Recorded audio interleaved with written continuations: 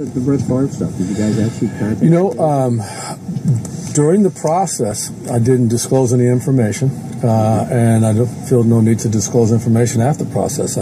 That's how we are. But I'd be happy to talk about Thigpen, who we worked out, who we disclosed, and the two that we signed. Okay. It's consistent with our philosophy and our policy. So it's not a denial. I don't talk about the process. Okay. Do you want to talk about the Seahawks? What's that? You want to talk about the Seahawks? Or would Brett have been ready for the Seahawks? Nice try.